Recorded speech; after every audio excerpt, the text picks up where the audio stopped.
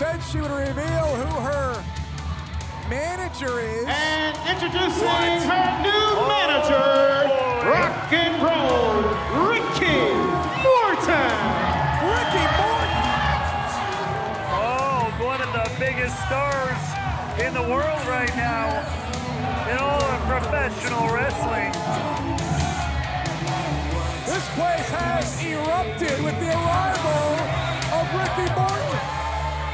He's been a champion all over the world. Oh, he's huge. He's a huge star here.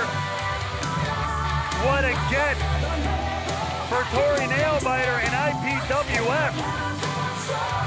Well, it doesn't get much more rock and roll than Ricky Morton. The cool factor has just been up to 11.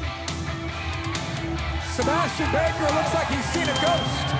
And you know, Sebastian Baker, like, he claims to know everybody in the rock and roll business. He's Mr. Music. But there was no way he could get someone like Ricky Morton, I'll tell you that much. So it's Rusty Irons all set to go one-on-one with Tori Nailbiter. I mean, look at this. Nailbiter and Morton coming together. This is huge. This is huge for me. I mean, huge for them.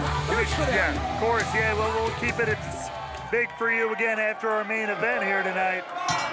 But regardless, I mean, these two kids are going to be on that MTV or whatever it is. MTV. MTV. You know, What?